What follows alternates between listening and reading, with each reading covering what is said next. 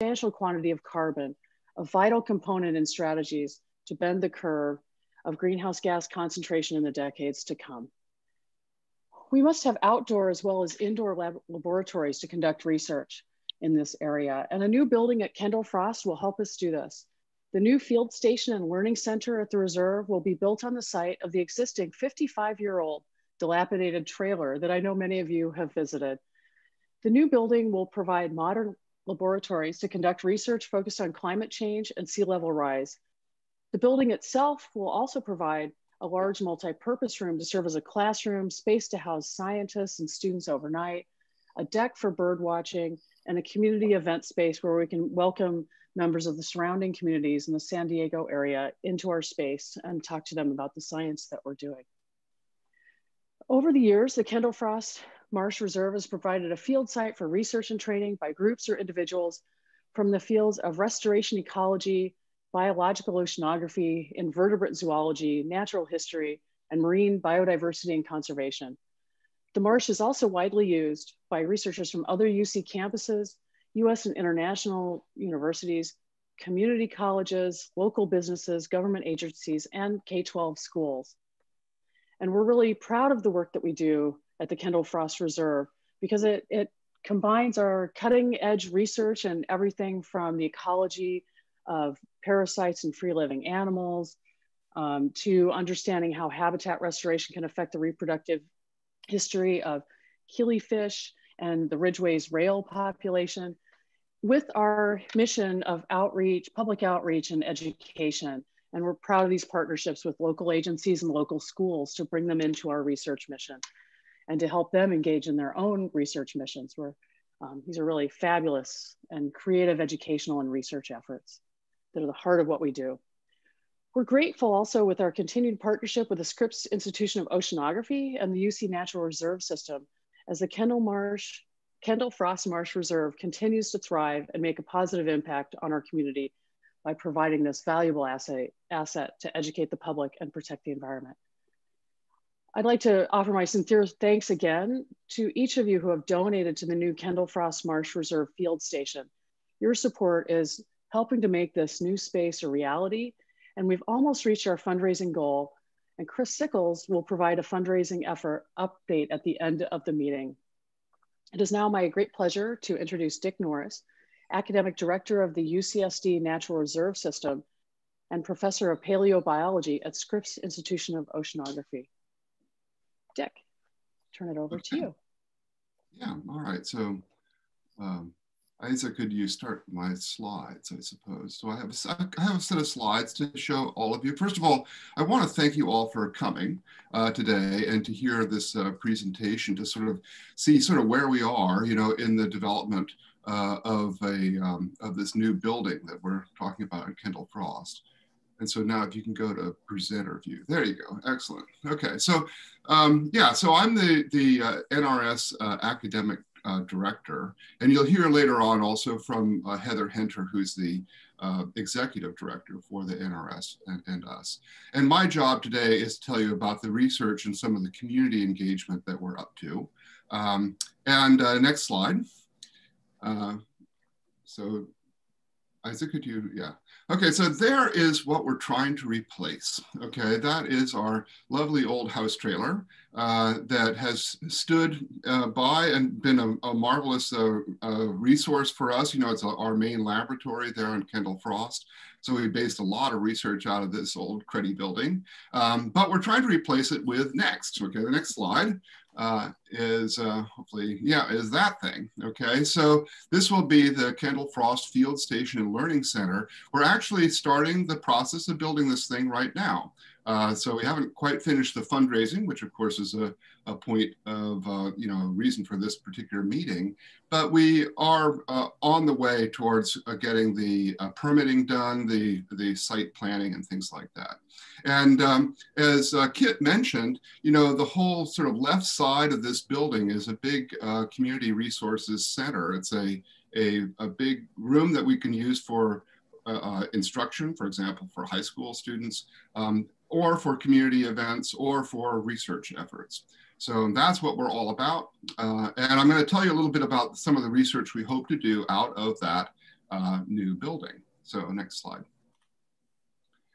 So this is what Mission Bay used to look like, okay? Before the the mid to late 1940s, you can see over there on the left, 1937, that's an aerial view of Mission Bay.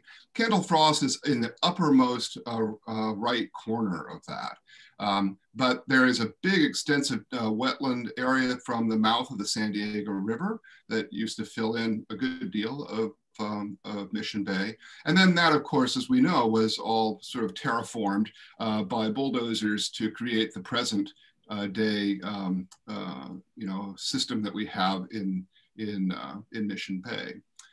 Next slide.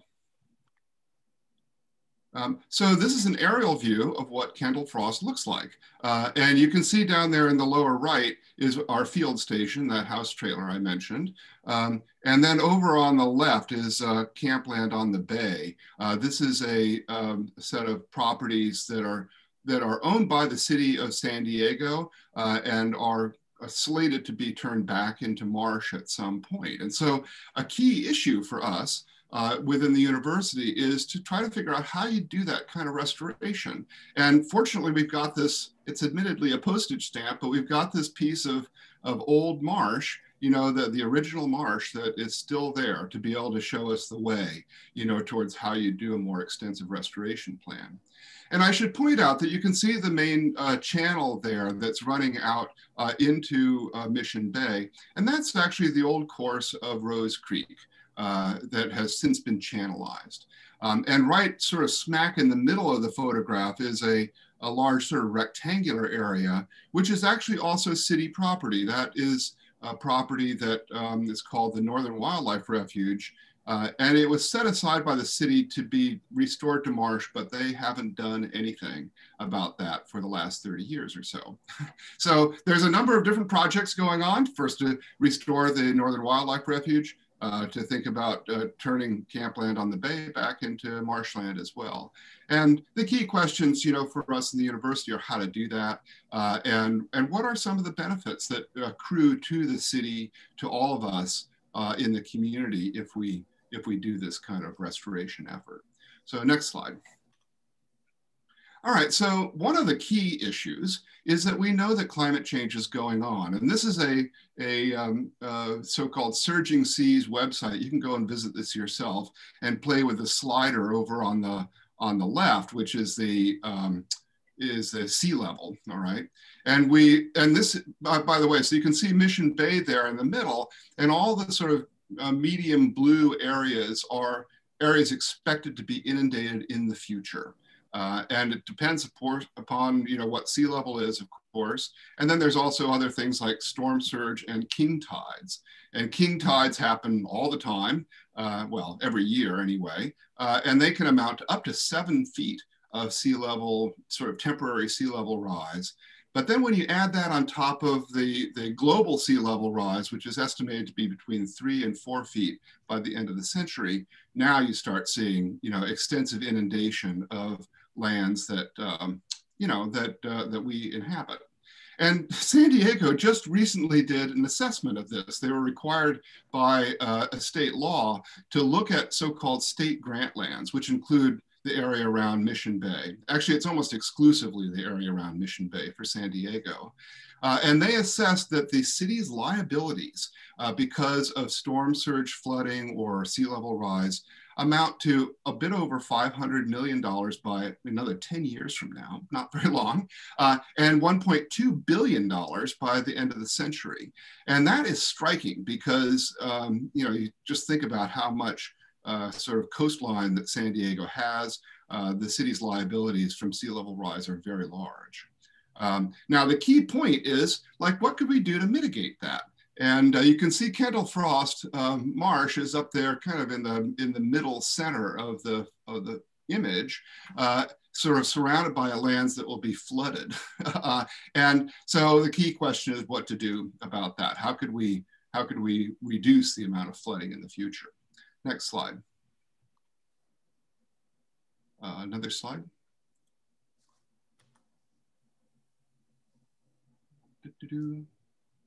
Sorry about that, Dick. It's not letting My computer's freezing up a bit, so just give me a moment. Maybe Martha can share.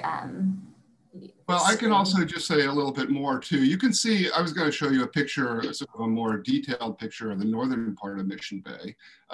And you can see what's called the Dianza Butte there. The Dianza Butte is a, let's see, I guess we'll probably try restarting this. One moment. I got it. Thank you, Martha. This is the loveliness of being, now if you can move some slides back. You can see actually the slide there. Yeah, the Dianza Amendment slide is what we want to go to. Great, okay. And you're in presenter view at the moment. I don't know if it's possible. I don't really care, but other people might be distracted by my next slides. Okay, let me remove that. Yeah, anyway, so the city is currently undergoing a planning process for what's called the Dianza Amendment. And this is an old trailer park up in northern Mission Bay. It's adjacent to the Mission Bay High School and to the Mission Bay Golf Course, as well as Mission Bay Park. And the key issue here is what to do with that old set of trailer homes. And so the city has agreed with the Dianza Corporation, or the Gelfin family, I guess, to lease that city land to them for another, I think there's another 6 years or 7 years on their lease. Now, can you make it actually slideshow? Yeah, I'm trying. Yeah, there you go. Slideshow. Let's see if you're at the very bottom, right? Okay. Yeah, excellent. Way to go. This is the modern life, you know, to deal with Zoom issues. Any case, so the Dianza Butte, you can see it's that old sort of developed area, and you can also see channelized Rose Creek there too, right smack in the middle of the image. Kendall-Frost is over on the left, Campland is next to that, and then you come to Rose Creek. And so the key question for the city is, you know, well, what's going to happen to this property? And they have a development plan they've been working on for a while that would extend basically this kind of RV camping on the bay for time immemorial. But there's a coalition that includes the university that is arguing for what's called the wildest plan, which is to do extensive marsh restoration across this whole area. And so if you show the next slide, then you can see my vision for what we would do. This is something I presented in the city a couple of years ago.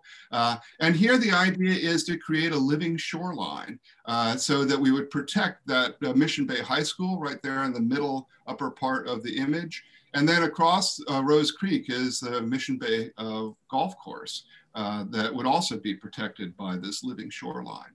And of course, the city could do whatever they wanted to with the protected lands. But the idea is to build up a marsh that would impede the flood tides that come from king tides and from future sea level rise by essentially building up a marsh over a period of time and allowing it to continue to act as a natural wall, you know, a green wall against the city, against the flood tides. And another feature of this also is to de-channelize Rose Creek. And the main point of that is that reduces the rate at which storm surges would move up river and potentially flood, you know, occupied parts of Pacific Beach. So these two issues, one is to create slowly a grading system, and then also to de-channelize the river. And also by de-channelizing the river, we'd make much more extensive habitat and much better habitat for all the animals that live in the marsh. And I believe also a much better place for like tourism, like bird watching and things like that. So next slide. So one of the experiments that we're doing right now, okay, we're trying to do a couple of things that will convince the city that they ought to do this marsh restoration. And one of them is something that Kit mentioned, which is trying to assess the value of all the carbon in the form of squash plants that exists in our marshes. And so you see in the upper right there is a core taken out of a marsh, not ours, that has these black stripes through it. And those black stripes are peat, which is basically compressed plant material that is carbon. And that carbon has a value for the city's climate action plan. You can actually put a dollar value on storage of carbon in marshlands. And so just this coming weekend, we're going to go off and take a core out of Kendall-Frost Mission Bay Marsh, and we'll start this process of doing a carbon sequestration valuation, an economic valuation of the marsh.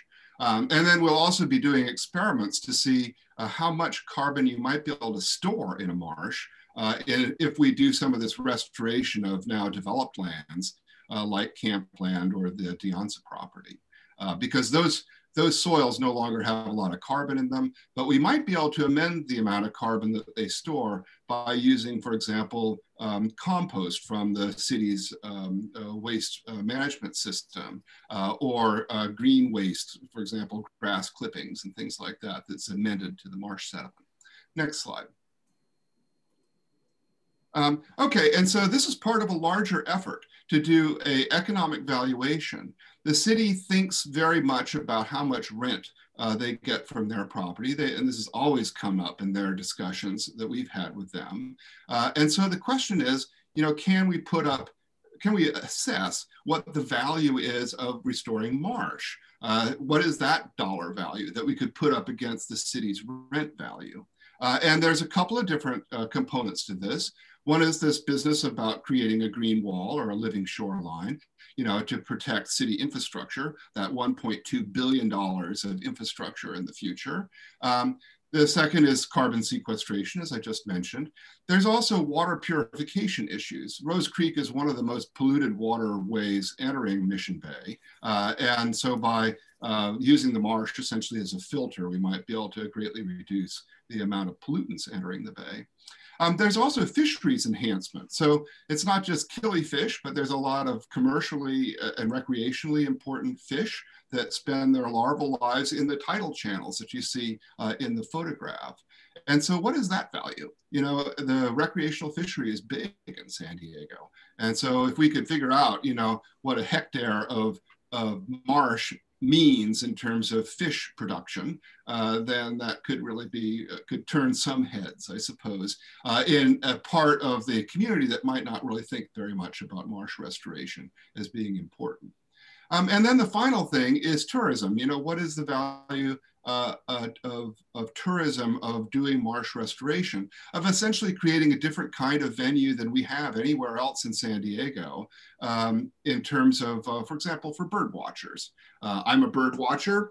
Turns out that we bird watchers tend to be relatively wealthy compared to the general community. And as tourists, we're fairly valuable to the community. So that's just one thing. There's many other aspects of tourism that we can also put a valuation on.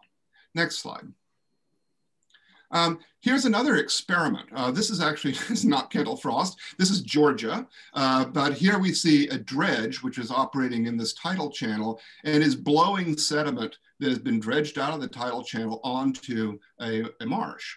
And this is called thin sediment augmentation. So it's adding sediment to a marsh to allow it to grade and keep up with sea level rise. And this is a critical thing if we're going to do a green wall kind of effort to try to prevent damage from future storm flooding. And so we will be doing experiments like this. And then, as I also mentioned, the carbon augmentation idea. Next slide. Okay, whoops, go back one. So this is a picture I took a couple of weeks ago out in Ocotillo. And these are members, okay, of 13 bands of the Kumeyaay Nation from both sides of the border, as it turns out. And they used to have this tradition of going from the desert to the sea, using desert resources at one point in the year, mountain resources at another time in the year, and then marine resources and coastal resources at still other times.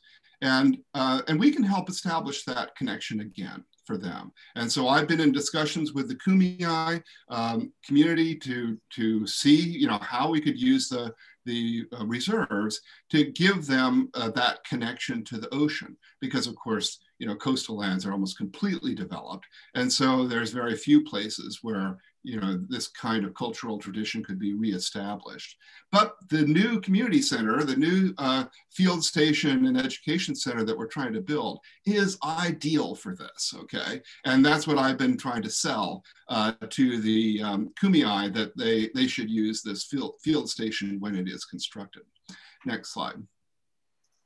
All right, so this is just a little summary. So we're in the middle of these four major things, okay? One is this economic valuation to try to push back with the city about the value of doing marsh restoration. This value, of course, of carbon sequestration for the city's climate action plan. Experiments to figure out how you could increase carbon burial and make a better green wall in the future. And then also this outreach to the Kumeyaay about native Californian cultural traditions. And there are other elements besides just Kendall-Frost, but that's a key one at the moment. So that's my presentation, and I think I'll turn it over to Heather. All right, thank you, Dick. I'm going to share my screen. Oh, I was supposed to mention, by the way, before Heather starts, that we will be happy to take questions, after Heather's presentation. Yes, of course. Well, thank you very much, Dick. Yeah, I'm the executive director of the UC San Diego Natural Reserve System, and thank you all for coming and spending time with us. So I'm going to talk about just a few of the outreach and education programs at Kendall-Frost Marsh, a few of the things that have been going on in the last year. And also, I'm going to share some more details about our progress with the building. But before I do that, I'm going to just spend a few minutes talking about what the animals at the marsh have been doing in the last year. And this bird on the left is the Ridgway's rail. It's a federally listed as endangered species, one of two endangered species at the marsh. The other one is the Belding savanna sparrow. This bird is a wetland specialist. It can only live in wetlands, hence the reason why it's endangered. 90% of wetlands along the West Coast have disappeared. So this bird really suffers from habitat loss. The picture on the right is an artificial nest platform that we humans build for these birds to encourage them to breed. So if any of you, I know some of you have been at Kendall-Frost, some of you haven't. For those of you who have been there, you've seen these nesting platforms. They're out in they just look like little blobs, little lumps out in the very low tide area, out in the cordgrass area of the marsh.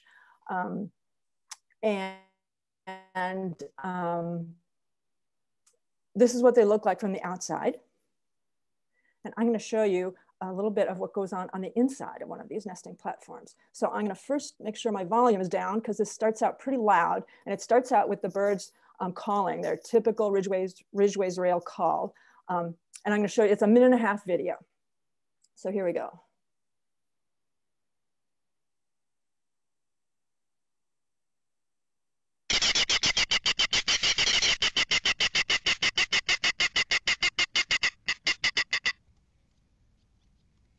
So you see two adults here, both the male and the female participate in the rearing of the young. So that's probably what's here is the male and the female.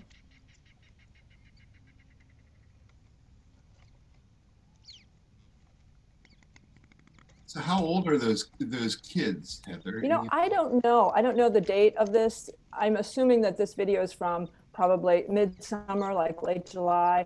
And I don't know how old these are. If they were chicks, they'd be, a couple days old, I'd say, for like chickens. Yeah. They sure are cute though.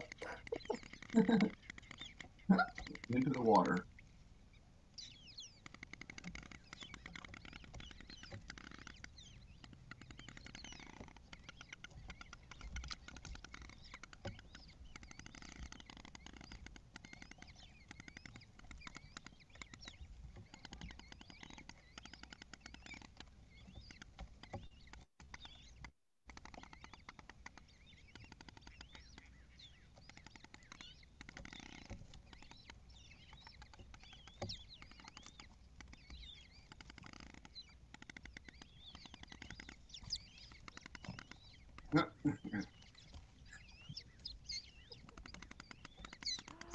All right. All right, enough of that. Okay.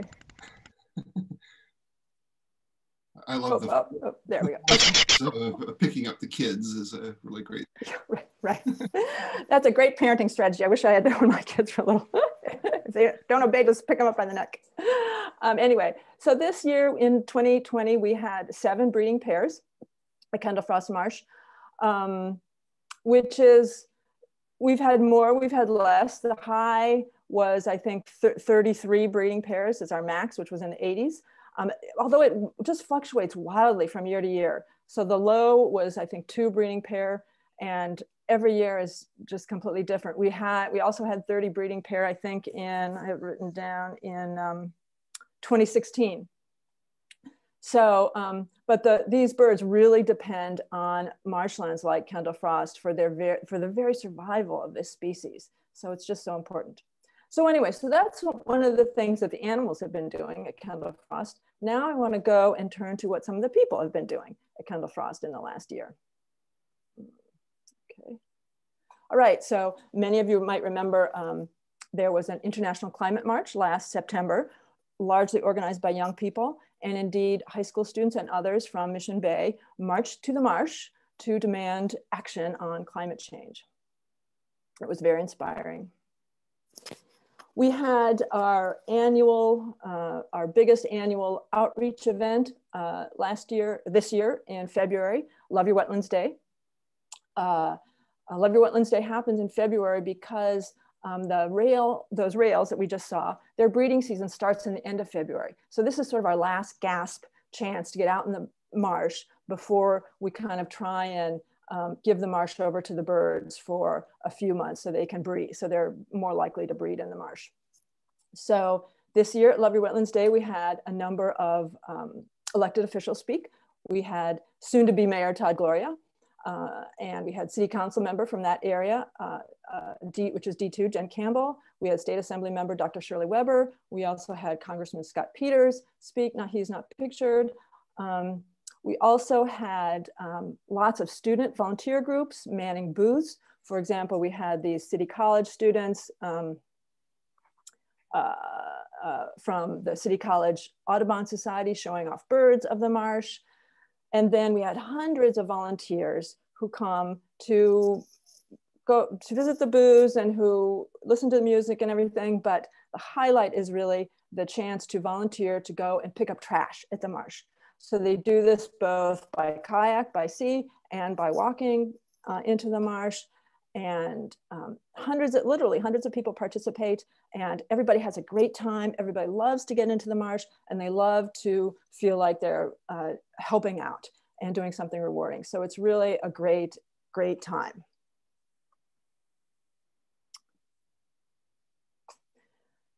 Now, Kendall-Frost Marsh has a long history of collaborating with Mission Bay High School, but they've started something new this year. In September of 2020, they started a new project-based curriculum that every 9th grader at the high school is participating in.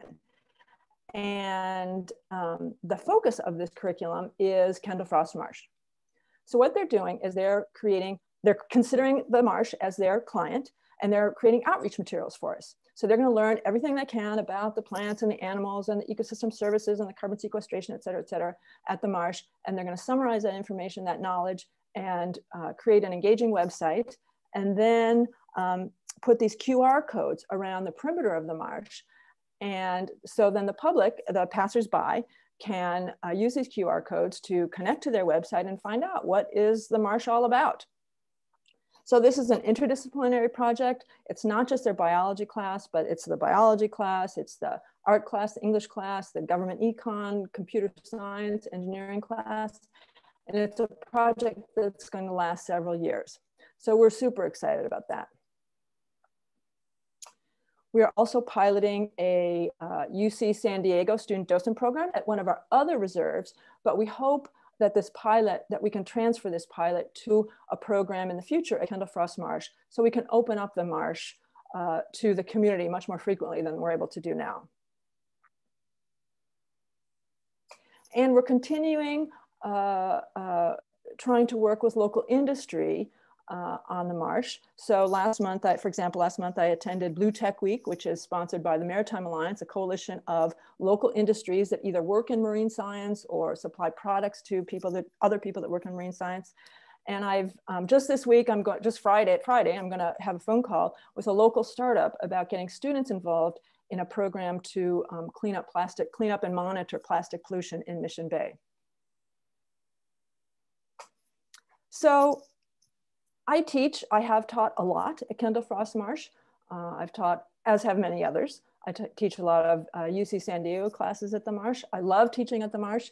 And I love it because the students love it. They always say, whenever we go down there, they say at the end of the quarter, that's their favorite thing they did. So it's really great in almost all respects, except the building. So this house trailer is just really inadequate for any kind of teaching. The largest room in the trailer can hold maybe 6, 7, 8 people at the most. So we can't really so a class can't use the trailer at all.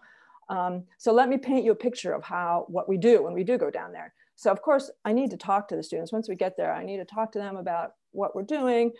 We need to have a discussion. So generally what I do is we go down there. There's a little skinny, narrow deck on the east side of the building. So what I do is I line the students up on that deck and kind of single file because the deck is so skinny. And then I go down into the marsh, kind of where they're standing now, and I shout up at them. But the problem is there's traffic on Pacific Beach Drive. So half of them can't hear me. If it's the morning, the sun is in their eyes, so they can't see me. So it's really doesn't work very well. So it would be so nice to be able to have a classroom where we can really engage the students instead of just kind of muddling through, which is what we do now. So this is the building where we hope to do this. And you've seen pictures of this from Dick and Kit. So this is the concept drawing. It isn't necessarily the final picture of what the building is going to look like, but this is what we'd like it to look like, something like this. The building is going to be modular. And we're doing that for a couple of reasons. One is it's cost effective. And the second reason is a modular building is built elsewhere. And so that means that construction impacts, that means that that kind of construction minimizes the construction impacts on the site. And since we're building right next to a wetland, that's super important for us. We're planning on the building being about 1,700 square feet. So that's about the size of a modest house.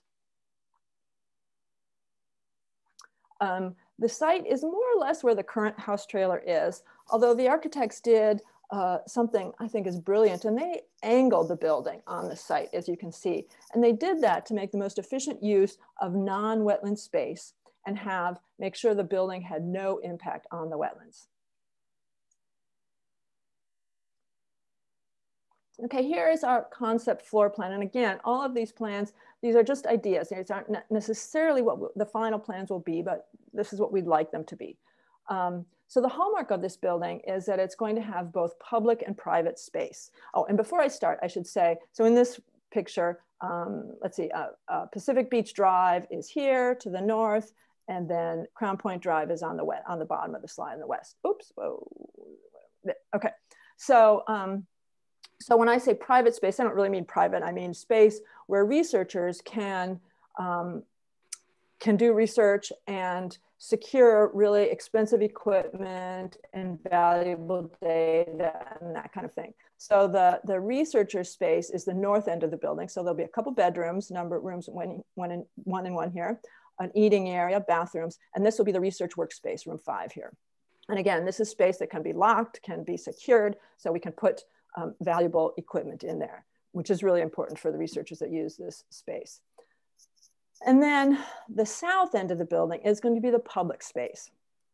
And the star of that show, as Dick mentioned, is this multi-purpose room, which is room 8 here.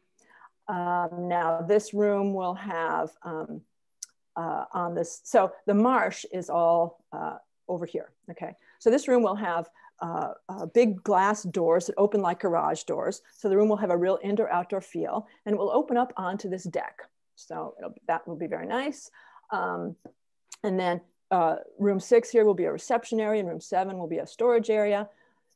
And this room is really built to be as absolutely flexible as possible to accommodate as many different kinds of groups as possible. So let me give you an example of how we see this room being used. So for example, say we have one day we have a high school group come and they're going to do some research in the marsh. And so they need tables and chairs to lay out their samples. Okay, so we've got tables and chairs. So then the next day, say there's a public lecture. And so that group just needs chairs. So we put all the tables away into the storage room, into room 7. And say the next day we have a kindergarten group come. And so those teachers don't want any furniture at all. So they just want carpet squares. So we put all the furniture away. And maybe the next day we have maybe the Audubon Society wants to have a volunteer appreciation gala. So you're going to use this space and they have this reception area where a caterer can set up food. So that's how we envision this room being used by any number of different types of groups, education groups, community service groups, any groups that are involved with the marsh. And the whole building, of course, will be ADA compliant. So we have made quite some progress on planning the building. So we have an architectural firm hired, Mosher Drew. We have a general contractor, DPR Construction. UCSD has, the UCSD planning department has made great strides in doing the CEQA work that's required. CEQA is the California Environmental Quality Act, and it requires in any project such as this identify and disclose any environmental impacts. And so in order to do that, a bunch of surveys had to be done. I think all of those surveys are done. We've done the biological survey, the cultural resources survey, the geotechnical survey, topographic survey. So those have all been completed by the UCSD planning department.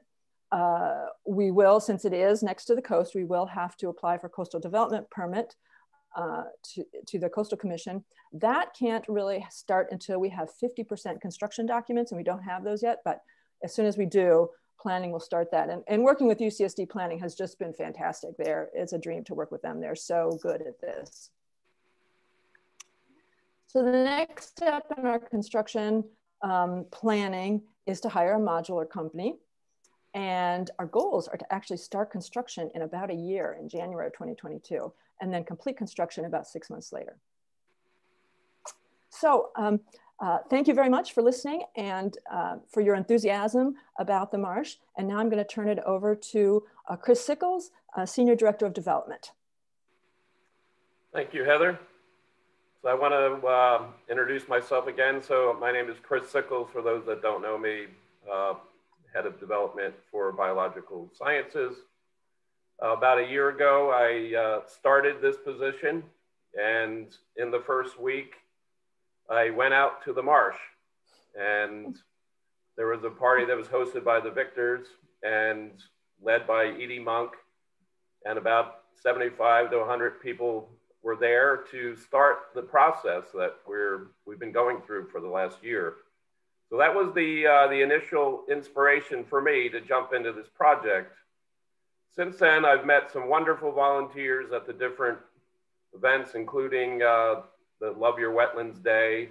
You know, I was really happy to see the Mission Bay High School students lead a climate change march and choose our marsh as their location or their natural spot to rally for climate change.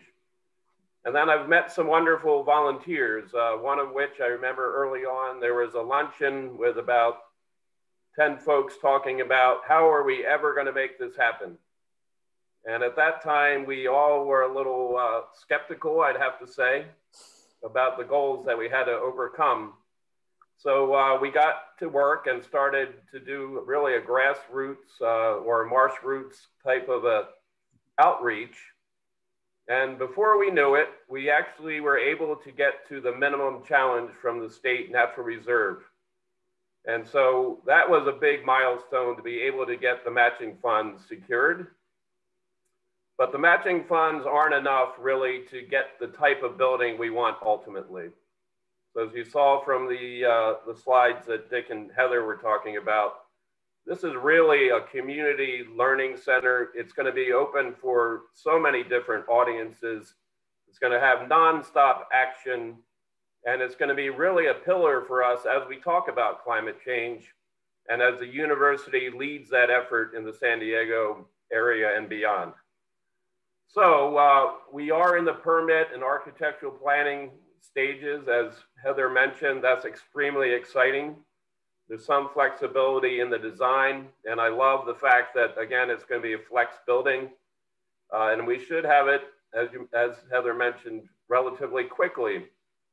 So we've made remarkable progress. This project, a couple times we said, well, we're already hit our goal, but bottom line was some of the funding that we have disappeared due to COVID-19 related issues. So we went back to work a couple of times. And at this point, I'm not sure if you can see the slide that shows our numbers. So at this point, we have made remarkable progress, considering it's been a little over 1 year since we started raising money for the project. $1.6 million goal, and we raised over $500,000 so far. You put the matching funds from the Wildlife Conservation Board in, and we're sitting at a 1.5 and some change. So that leaves us with about $90,000 to raise for this project. So that's a remarkable achievement, but we still need to raise that $90,000. So my messaging is, first of all, the development team is here for you, and I wanted to thank all those that have already made contributions. We would love it if you brought people that you think might be interested in this project to us to broaden our funding base. We're looking forward to the day where we're putting a shovel in the ground to break ground on the new facility. And we're only $90,000 away from that. And then if you look ahead until the ribbon cutting, and I'll do a little gesture there with the big scissors, imagine what's going to happen after the minute we open up that building, the flow of people that will be coming to the new Kendall-Frost Field Station and Learning Center. So that is what's been inspiring me. I personally have made a contribution, and I can't wait to host all kinds of different events out there post-COVID-19. So again, thank you, everybody. Are there any questions that you might have for me?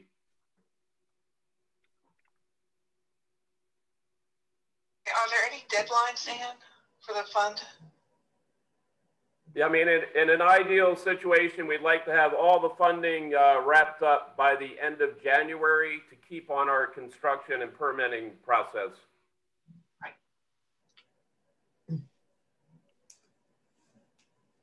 Any questions for Heather, Dick, myself, Kit?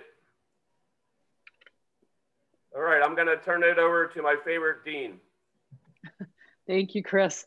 And thanks so much to Dick and Heather for your inspiring presentations, and to each of you, each of our guests here today who have made impactful contributions to really make our vision a reality.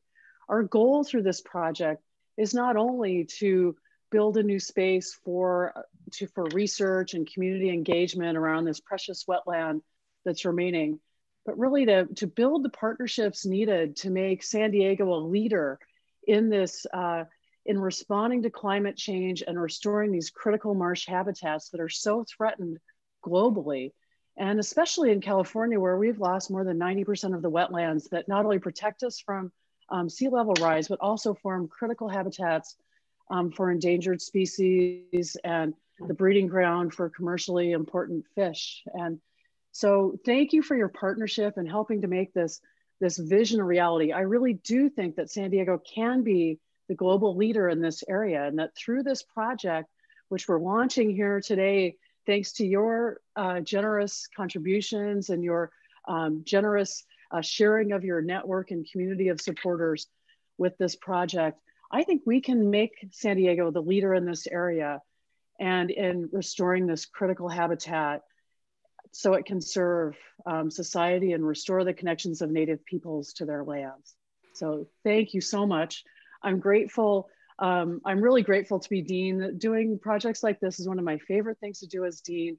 And I'm so grateful for each of you for your connections to UC San Diego and to the Kendall-Frost Marsh Reserve. And thanks again to the families who had the vision to preserve this land so that we could have this conversation here today. Thank you so much. And have a wonderful and safe holiday season. And I hope to see you all again in person at the reserve so we can enjoy this beautiful space together in celebration soon. I'll stay on if anyone has any other further questions. Right.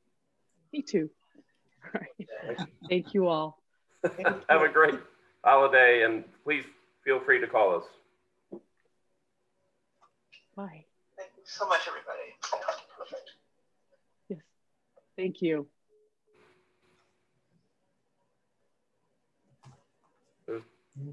Chris and Liz, thank you for your recent contribution. Yeah, thanks. I have a question, and that is, presumably there's going to be an exhibit in the building for the public to look at, you know, with pictures of the birds and things like that. Will there be certain opening hours, and who might be staffing it during that time? So, Chris, I think I can answer that question. But I didn't quite hear you. Did you say how is the marsh going to be open to the public, basically? Exactly. I mean, you're going to have an exhibit room, presumably, or at least a room where people can go in and see the stuff. And will there be certain opening hours, and people will have to staff it during certain times? What will happen there? Yes. So we are. So that's what I mentioned, that docent program. So we're hoping to have both community volunteers and student docents who are there, who can open the marsh up on a regular basis to members of the community. So right now, well, of course now because of COVID, it's not open at all. But pre-COVID, it was open. We had a work party the first Saturday of every month. Isabel Kay managed that. It was really great and very well, shockingly well attended. And people did things like planting native plants, you know, and you know, removing invasives and stuff like that, and refurbishing the rail nesting platforms and stuff like that. We hope to open it up, say, I think what I would like to start doing is opening it up every Saturday morning, you know, certain hours, with volunteers, with UCSD student volunteers, with community members. So then the neighbors, anybody can come in and watch birds, learn how to watch birds, learn about the marsh ecosystem, et cetera. So that's what we hope to start with. And then we'll go from there. I mean, I would love to open it up as much as possible. But that's what we hope to start with as soon as as soon as we get the new building, and as soon as, which hopefully the COVID will be well over by then. Yeah. Have you reached out to the local Audubon group? Mm-hmm. Yeah, we've been doing a lot of work with San Diego Audubon. They've been a great partner through this whole effort. And so we are part of now, well, there's one grant proposal to the Ocean Protection Council that was put in by San Diego Audubon in collaboration with us. And then there's another a grant opportunity also that we'll put in a proposal for, that we actually had a planning letter that the foundation thought was a good enough thing for a submission of a proposal. So we've been doing, yeah, they've been a great partner to us, San Diego Audubon. And you know, they've of course been leading the effort on the Rewild effort, which is sort of the foundation of some of the research that we're trying to do to support that effort.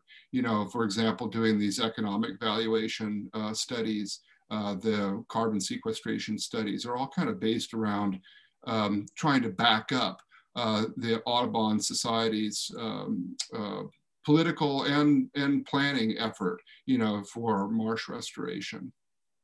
And I think Kit said this already, but I think that, you know, this building is the key, because it helps. What we really have to do to make this whole sort of political process work is we need to build friends and relationships. This is the key issue. And, you know, we have a lot of connections like that. It's not like we're starting from scratch, but the building allows us to build those relationships between the university and the broader community much better. And we know that a major marsh restoration effort probably won't happen for another, oh, I don't know, 6 or 7 years because of the way the city has dealt with the Gelfand family and the Campland RV park and so forth. But that's fine, because that's the timeline that we need to actually build the strong community relationships to get the funding in place, the planning in place, all that kind of stuff. So I think that the building is really a linchpin in that, because it makes the connections work for us as a university to the community. Yeah, I would like to just, ditto that. I agree with everything Dick said. Go ahead, Liz, sorry. Yeah, I was just wondering, how big is that room? The multipurpose room? Your big room.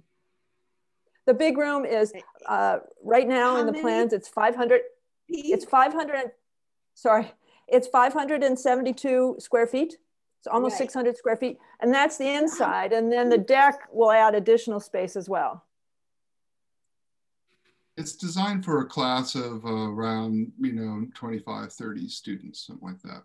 And that was done actually because we had this wonderful longstanding relationship with Steve Meadows over at Mission Bay High School. Steve was their Marine program for a long time, but he retired, but they're still doing it. And Steve says, well, I'd like to bring my class over there and, be able to muck around in the marsh. And so that was, the impetus, one of the impetuses behind trying to get that big room established, as Heather pointed out. Yeah, and it's so different because right now, as I said, there's no room. The trailer right now, it's just a house trailer. So it's a bunch of little rooms. And so you can't, maybe you can fit maybe 10 people if everybody's standing up. But if people want to sit down, it's only like 6 or 7 people. So that's why what Dick said is that building is really a key component. Is we have to have somewhere where we can, at the marsh, where we can meet with groups of people to, further to expand our relationships with the community, even though we already do, have a lot of interactions with community groups, but really to expand on that, we need a space where we can meet. And that deck space is such a great indoor, outdoor resource compared to the one we have now, which is, so narrow. It must only be, 5 feet where the chairs are leaning against the wall versus, having that wonderful deck pointing out towards the bay. So that, to me, I thought was a really smart move to build a deck in that type of a shape and have it indoor, outdoor. And I love watching your slides, Dick, when you talk about, this being the anchor and then what's possible for that whole north end. Yeah, actually, that's something too. I'm a dreamer, but the original sort of scheme that I showed you that I had put together, includes a big public education facility, and it's been fun. We work with the New School of Architecture and Design to have their students design that building, and they came up with all kinds of great innovative stuff, which I can tell you, I plan on floating past all the members of the city council and the mayor and so forth as concepts of what we could do in terms of a larger public education facility. And I mentioned part of the stuff about economic valuation of tourism. And it turns out, so when I talked to Richard Carson, who's a natural resource economist at UCSD, he says, one of the biggest values is what's called gate. It's if you have a new venue, you increase the value of the tourism dollars coming into every other venue, because it means that this tourists have kind of a circuit that they can do. And so he reckons that we'll figure out what that value actually is, but it would increase, for example, the amount of money that SeaWorld takes in if we were to have a nice public venue in Mission Bay on the north side. So anyway, it's fun, to think about all the different ways you can impact the community. I'll just say I view this really as UCSD returning to its roots as a public research university, really building strong ties with the community and seeking to serve the community and advance the well-being and the economic vitality of our region. So this new building will help us form really deep ties and new kinds of ties with the local community. And so I'm so grateful for Dick and Heather's leadership in this area, and really do look forward to seeing what we can do to build upon this platform and make the vision, even longer term vision, a reality. It's really exciting to me. There's some other, I've been talking too long, sorry, but one more thing I just have to cram in here, is that the city, of course, is redoing all their transit system, and there will be a trolley stop that is, basically pretty close to where the golf course currently is. And so that, if we did an extensive marsh restoration, then that would mean that the marsh would be available to everybody in the city by just taking the trolley, which I think is brilliant. Yeah, I was going to also say, in response to what Kid said, in my many interactions with the community down there, really Kendall-Frost Marsh, for people that don't live in La Jolla, for people who live down there, Kendall-Frost Marsh is the face of the university.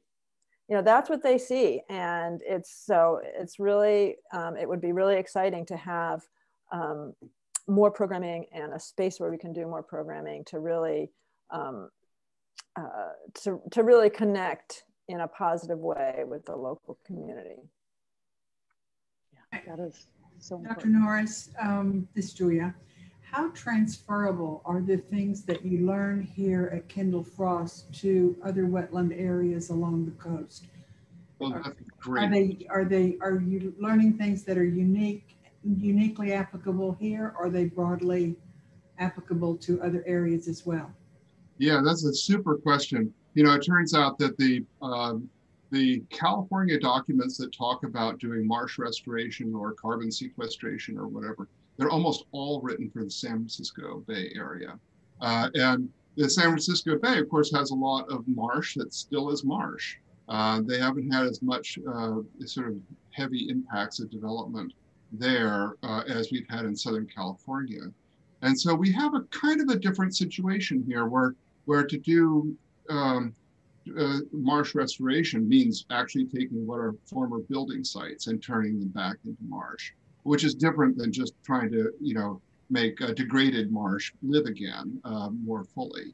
And so I think that this is a very good point that you bring up, that both in terms of how we do marsh restoration, maybe there's sort of novel elements to doing it in Southern California that are not true in Northern California.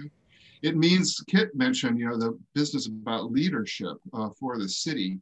And I think this is really key, because we could be the community that figures out how to prevent, how to use living shorelines, for example, to prevent the city from being flooded and reduce city liabilities. And that could be a model for communities everywhere, worldwide. And the beautiful thing is, we have all these universities in the place, and of course I'm at Scripps Institution of Oceanography, so we can publicize that stuff. We can take that research and make it broadly available to city planners everywhere. So I find that extremely exciting. It's like, man, this is research actually starts to take some real impact, on the broader community, which I personally find fulfilling as a scientist. Yeah, loss of wetlands is not unique to San Diego. It's pretty common all over the place, and everybody's struggling with what to do about sea level rise. And it would be nice if we could encourage restoration of wetlands as many places as possible. Yeah, I showed you that slide from Georgia of the thin sediment augmentation project. So those sorts of experiments are going on elsewhere, some of the same things that we should do in our system. But everything it has its own sort of regional character to it. The city, for example, right now they dredge Mission Bay and then they dump the dredged spoils in the landfill. And it's like, dang it, we need that mud, on the marsh. And of course, that would save the city money because they wouldn't have to go and have the landfill disposal fees and all the trucking and stuff like that. They could just spray it onto the marsh. And of course, I don't know if that would really work. There may be problems with pollutants or something like that, but it's we need to think about that kind of thing, about how we use the marsh for all kinds of stuff that we've never thought about before. I think we thought about marshes as wildlife habitat, and then it's like, what other value does it really have? Well, it's got all kinds of values to the community. Not to mention the fact that, we could potentially start to create a way in which the community could really get out into the marsh. For example, with boardwalks or bird hides and things like that out in the marsh. And that would connect people much more directly to their coastline than is the case now. The city just published a study of the vulnerability to sea level rise. It was updated and published last December. I think it's a different study than the one that you quoted, but I'm sure you must know about it. It inventoried assets, it assessed vulnerability, and it also characterized them according to whether strategies are available to protect them. It didn't go, so it was basically information to form the basis of a plan. It wasn't the plan, but I assume they will be taking that to the next step and start looking at specific projects that it highlights need for. Yeah, this is one of the things that I find most irritating about working with the city. I shouldn't criticize them, but when I first started to deal with the city planning department, they weren't even thinking about sea level rise. It wasn't in their plans. When they came out with the first plan for the Dianza property that I told you about, the sea level was not something that they were really thinking about. And they now are. They were forced by the state government to do that assessment that I talked about, which was a predecessor to the document that you just talked about. But they're in kind of an early phase of trying to figure out, how they're going to deal with this massive liability. Right. And of course, it's not just Mission Bay; it's everywhere in San Diego, particularly in the South Bay. So I think that we could have a big impact, on how the city thinks about things. And of course, we now have, Todd Gloria is behind this kind of effort. We have 5 new city council members who also have shown their kind of green credential. So this is a great time, politically, to move. And I think that's exciting. I don't usually get to play with politicians. I'm not sure how easy that is, but it's interesting, and I think that we can give them real information that they can use, productively with their constituents to make a case for doing much more extensive marsh restoration. Yeah, and Todd Gloria is a good one to have in that position. Yeah, absolutely. Well, everyone, I need to jump off the call, but I just wanted to thank everyone once again for your support and interest in this project, and thank you, Dick and Heather, for your leadership. So I look forward to talking with everyone again in the future about this. Have a nice day. Thanks, Kit. Thanks, everyone.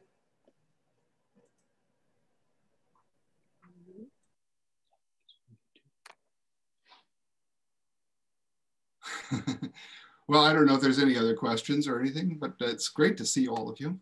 And it's great to actually, I can't see Edie, she's not using a video, but it's nice to see Chris and Liz there. Outside of our wine tastings. They're cold stone sober at the moment. It's funny, I gave a talk the other day to the natural history docents, Natural History Museum docents, and it was about climate change and what's coming up, for the state of California.